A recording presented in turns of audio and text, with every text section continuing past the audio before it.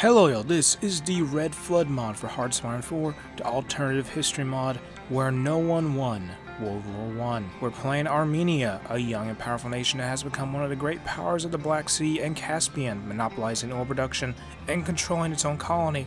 The country has defeated Turkey, who was looking to take its lands, and now stands as a beacon of democracy for all. Unusual in such a radicalized world. Starting off, we have no national spirit, so let's look at the focus. We have a fragile democracy, business as usual, and then something over to the right, something definitely normal and not terrible at all. Looking at the army, we got 2 infantry, 2 mountain divisions, and 2 cavalry divisions, and no navy, and a single fighter wing. Moving to our options as commanders, we have tons of generals, and not a single field marshal in the whole lot of them. In the research tree, we have up-to-date weapons, motorized, no support weapons, no tanks, no basic artillery, but up-to-date fighters. That colony mentioned earlier is Central Caspia. It is a puppet of Armenia, and it is a former part of Azerbaijan. A socialist dissident is carrying information on something very vile. It is the Operation Diamond Knife, which was done in what was former Azerbaijan, aka Central Caspia, to ensure Armenia's dominance over the area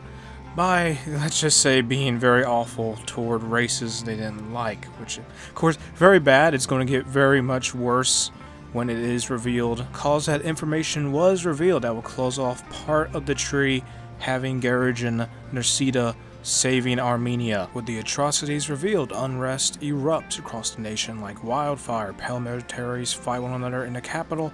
Different political groups take separate views on the matter, one being more particularly terrible than the others.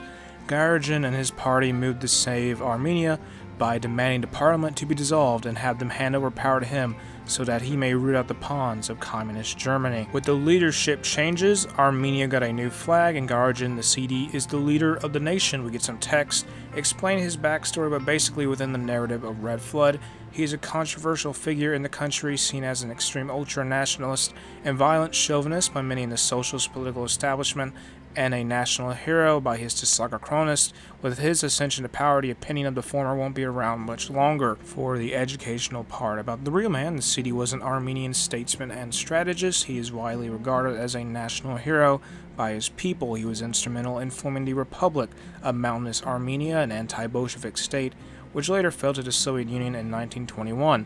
In World War II, he backed Germany by assisting the Armenian Legion of the Wehrmacht, hoping if they succeeded in conquering the USSR, it would lead to Armenian independence.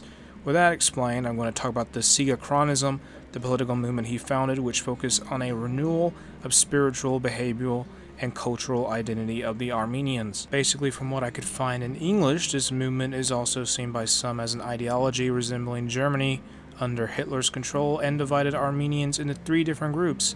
The Sekamards are carrier of the ideology for the Armenian people.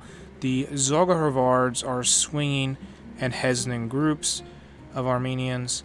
And the Takank is basically apostates and traitors. So this mod takes these ideas and cranks both it and the individual who created them up to 11 into the person we have here, who Popot will be taking notes from. We're going to go with the Great Battle, then the Cult of Violence, cause peace is too much, then to Sieg paramilitaries. Everyone's being conscripted. The conscription law jumps from volunteers only to service by requirement. At this rate, not even the people in the graveyards will be safe from being forced into the army. Garegin admires one of his 80-year-old soldiers because they would be a martyr.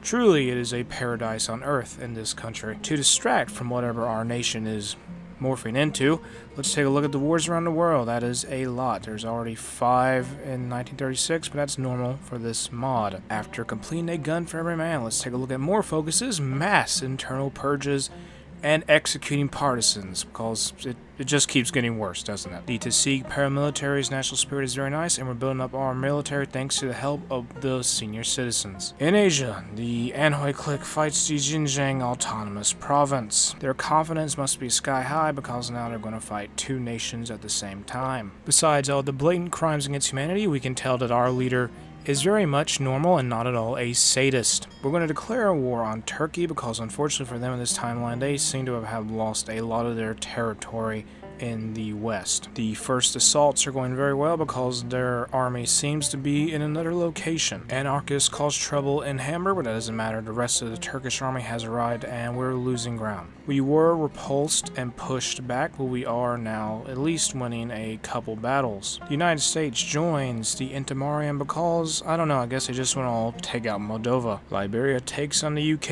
and even though we're using Alberta divisions, we are winning a single battle. While the war has been going down, we've been trying to build up Armenia's industry. Fiume is declaring war on the Kingdom of Italy, so they're fighting, and so Italy will be losing that peace they have in Turkey to them. Very nice, we made a breakthrough and may trap a few of the enemy divisions. The original encirclement failed, but it doesn't matter because we did manage to trap a few at their southern border. We've had a lot of casualties, mainly because there's been nothing but all-out assaults in a lot of battles. Instead of just picking them off one at a time, we gotta be more careful because we're running out of manpower. Industry focus is done, let's move to the Air Force. The Intermarium is fighting the Russian Empire. The United States left the faction, but somehow they got the help of Venezuela and Mexico. We broke through their lines in the north, and now we're going to swing down and cut them off from their port and supplies. One cavalry division was able to make it to their objective, and now there's a lot of Turkish divisions behind our lines. One of our units was destroyed in the offensive, but overall it had the desired effect. We're moving deeper into Turkey. The conflict is over. We'll annex all of their land. Turkey was a very tough opponent. Even though our country is on